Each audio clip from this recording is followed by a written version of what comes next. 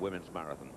There's only been one winner ever of the European Women's Marathon, and that is Rosa Mota, who won in 82, 86, and 90, but doesn't defend today. Well, now a word about the high jump from Paul Dickinson. Well, this is Mark Mandy of Ireland, having a tough time out here this morning. The bar set at 2:10. Oh, and he's well over this time. A nervous moment for Mark Mandy. He's a regular competitor in Great Britain and actually a member of Canakin Staffs AC. And I know his coach is sitting in the stand, and I bet he's biting his fingernails just a little bit.